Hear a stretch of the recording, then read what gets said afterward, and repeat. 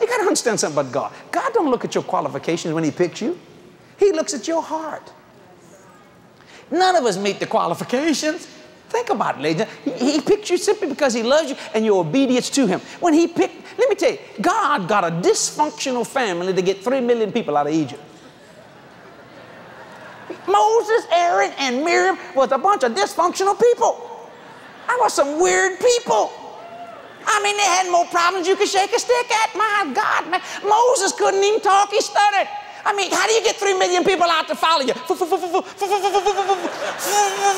Follow me. I mean, he gets to the Red Sea. Behold! And there's his dumb brother who's nothing but a stinking wimp. I don't know what to do, Moses. Anybody just tell me what to do? That's exactly what I do. Then their crazy sister's a charismatic tambourine player. Come on, let's just play. That's what brought out the whole nation. 3 dysfunctional people. I mean, Aaron's the biggest wimp you ever seen in your life. People could make him do anything. I mean, he'd have a lick of brains and a lick of sense and a lick of bravery. And they'd say, you make us a golden calf. Okay, that's what they call me to do. I'll just make a golden cow.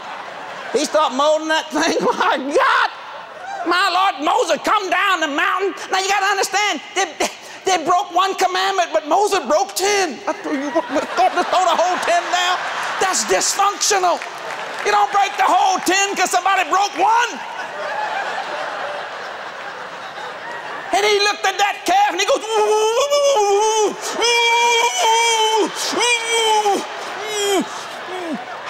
where did that cow come from? And that dumb brother, his Aaron, said, I don't know, Moses, I just throw gold in the fire and out come a cow. Now that's Aaron.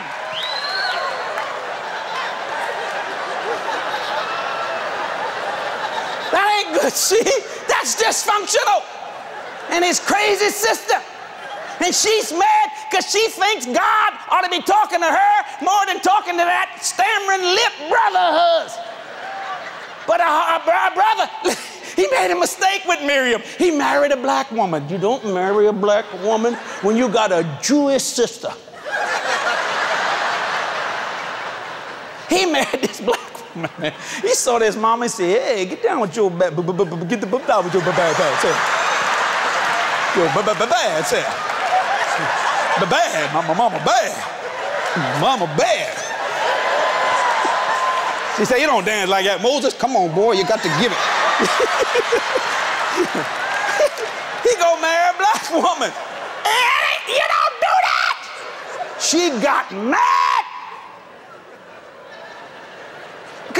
You gotta understand something about black women. I love black women for one great reason. They got an attitude, man. Black women got an attitude. You look at them, what'd you say?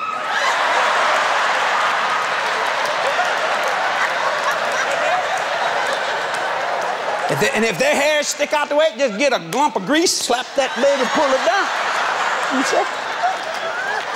And you know that woman had an attitude. She walking around that camp. I done married the man. I got the man. The man belonged to me. Come on, baby. Man, my man. Woo! Talk to me. I'm the man. He's my man.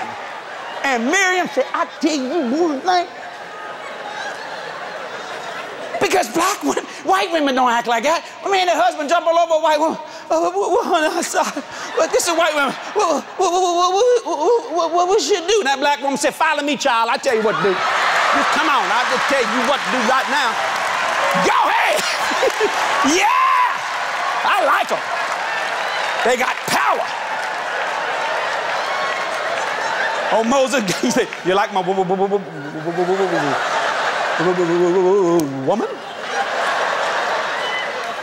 You don't make some people mad. Miriam was so mean, I bet she shaved her legs with a weed eater. I don't doubt that. That's a mean woman. You didn't think I was gonna get funny, did you, huh? That's a dysfunctional family.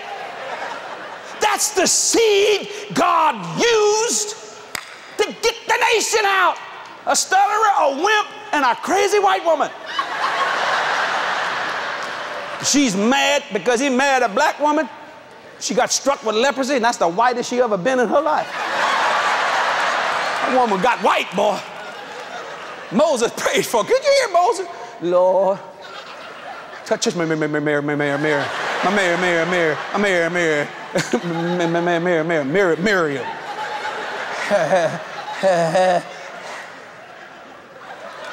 Help her, Lord.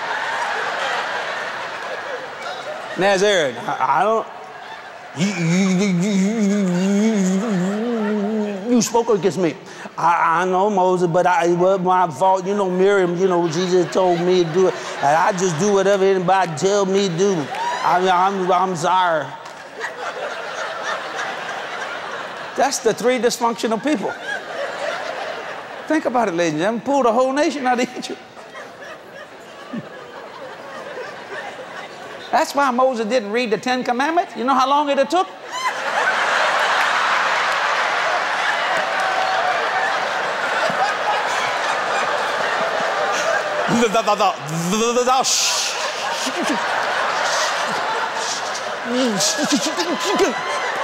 Read them for yourself.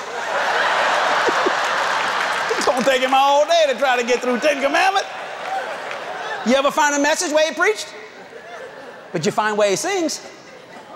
Stutterers can sing. Boy, couldn't preach. But he could sing. Oh, Lord. People that stutter can sing because it's a melody that flows. Yeah. And you know, they all died in the same year. They all died about 3.5 months apart. Never made it to the promised land. But God never separated Moses from that black woman. So I guess he believes in interracial marriage. Don't shout me down when I preach again. He don't care. If you don't care, he don't care. Don't make him no different. As long as you love each other, you're born again. What's wrong with that?